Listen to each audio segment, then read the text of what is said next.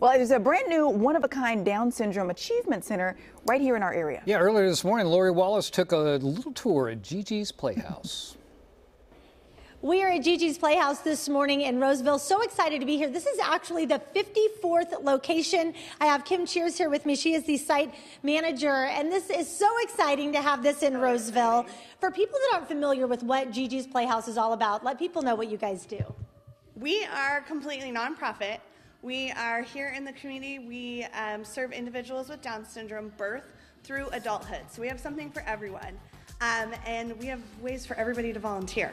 So it's really just a place to come, feel accepted, belong, and have fun. Yeah, and it's called an achievement center for good reason. Talk a little bit about why it is. We're gonna meet any individual where they are. So we don't focus on milestones here. We focus on the best of all. So that's everywhere from over here, like playing with arts and crafts, to over here, like playing with the cars or going on the slide. It's all purposeful programming, language rich, and it's gonna meet individuals where they're at. Yeah, and when you walk in here, you feel that kind of good energy, that vibe. You look around, it is a fun place, and you feel that right when you walk in. Yeah, definitely. When I take you into the back, you're gonna see our teen and adult programs too, which are amazing spaces for our friends to come, individuals with Down syndrome, and then typically developed peers to come and hang out. Our teen room has an air hockey table, Nintendo Switch. We've got our kitchen, our Fantastic Friends program. Like, this is truly a community space for everyone. Yeah, and you mentioned volunteers. That's a really important part of this program. A huge part of this program. We are 99.9% volunteer run. So that means that our programs are delivered by volunteers. Hanging out in the teen room, those are volunteers. Another key piece is our one-on-one tutoring. So we tutor in math, language arts, as well as speech therapy.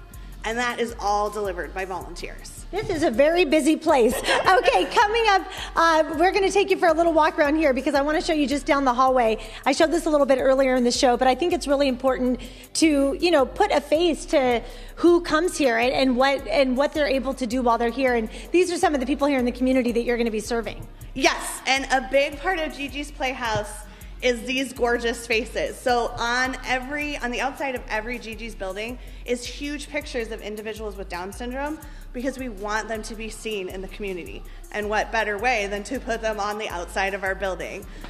So yeah.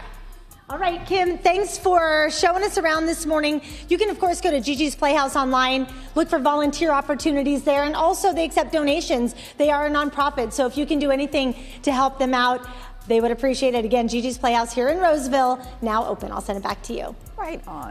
That is such a cool place. It is. I'm so glad they finally get it finished. Love that. They've been talking about it for a while. Yeah.